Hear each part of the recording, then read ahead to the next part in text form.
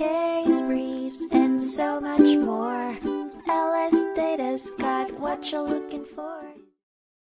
In 1992, the Supreme Court of Pennsylvania was presented with McMillen v. McMillen, a case that centered on the question of whether it was justified to amend a child custody order in the best interest of the child, without necessitating a substantial change in circumstances. The situation began in 1981 when the parents divorced in Wyoming, and primary custody was given to the mother. A few years later, the father, seeking more involvement in his child's life, was granted visitation rights in Pennsylvania. By 1988, however, the dynamics had changed. The father petitioned for and won general custody of the child, Emmett, citing both the child's own preference to live with him and evidence that both parents' homes were suitable for Emmett's upbringing. This successful shift of custody, however, was short-lived. Following the father's win, the Superior Court intervened and vacated the rule, reinstating the original custody order granting primary custody back to the mother. The Superior Court ruled that a custody decision should not be solely based on the child's preference and found no substantial evidence that a change in circumstances warranted the alteration of the custody order.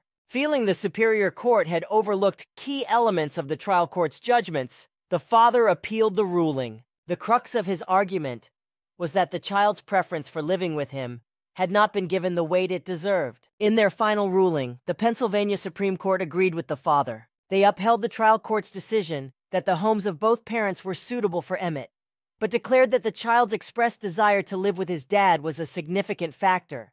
They determined that the Superior Court's decision was a reversal of discretion and reinstated the original ruling that primary custody should go to the father, validating the belief that a child's preference is a crucial component in such decisions when determining the child's best interest. Interestingly, Chief Justice Nix filed a concurring opinion joined by Justice Flaherty, while Justice Zappala concurred in the result. The case reaffirmed the notion that the child's best interest, including their preference, must remain at the heart of any custody decision, and encouraging precedent for similar cases in the future.